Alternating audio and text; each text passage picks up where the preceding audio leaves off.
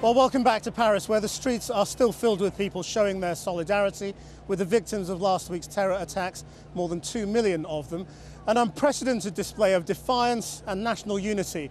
And in the UK and around the world, there have been similar rallies. In London, major landmarks were lit up with the colour of the French flag, including the National Gallery, Trafalgar Square and London Bridge. Marchers took to the streets of Ramallah, while others paid homage to the victims in Jerusalem. In Australia, hundreds gathered in Sydney's Martin Place, the scene of that city's own hostage drama last month.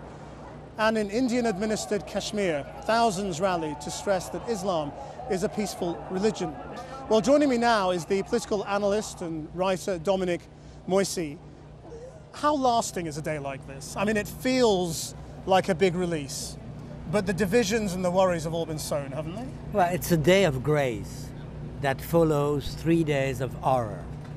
The French feel good today because they have demonstrated to the world and above all to themselves their national unity. How long will it last? It depends on us to a large extent. It depends on our political leaders, their ability to transcend small politics in the name of the nation. It depends on all the communities in France. I mean, in a way, hasn't that national unity been rather exposed? Yes. You know, the truth, the underlying truths behind it, the way communities are marginalised, the way people are divided, the way politics here is divided. Well, clearly there is a French problem. This is the first time you've seen so many people in the streets since World War II, since the celebration of the liberation of France.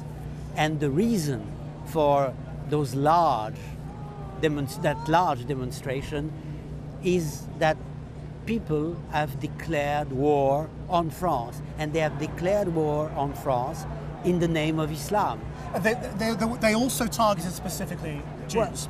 Well, and the Israeli leader Benjamin Netanyahu today said something that rather riled a lot of people here, saying, well, effectively inviting French Jews to Israel. Yes, but that is a tradition of Israeli Prime Minister. Sharon did the same thing more than 10 years ago. It's normal for them to say your land is Israel, and it is for the Jews of France to say, well, no, we are French. We are Jews, but we are French.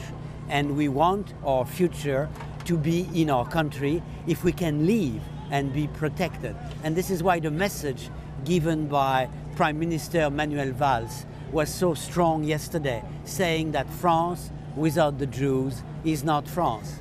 What did you make of that gathering of world leaders today? Egypt, which imprisons journalists, Turkey, which arrests journalists, Russia, all these countries with ghastly records on press freedom, in truth, leading a march to do with freedom of speech. Well, one day there will have to be a debate on the relationship between dictatorship, despotism, and the rise of fundamentalism in the Arab world. That is clear.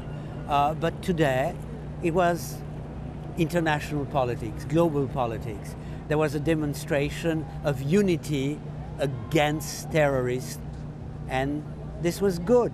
But of course, this is not the end of the story. Dominique Moisi, thank you very much. Thank you. Indeed.